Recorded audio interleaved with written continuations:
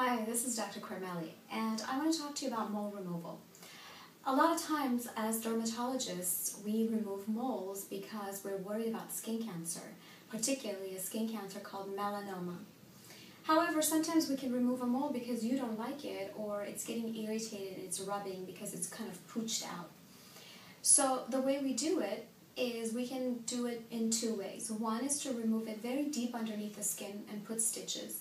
Often the scarring is a little bit more because we have to cut so deep and put stitches. It can leave kind of a line mark, and it could be not as nice as a little circle that can be easily covered with makeup.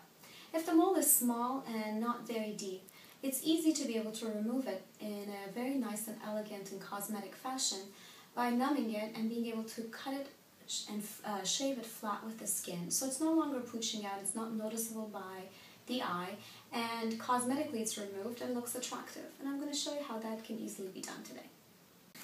So here we have a mole that my patient here does not like. You see it's tiny, small, but it's kind of pooched out.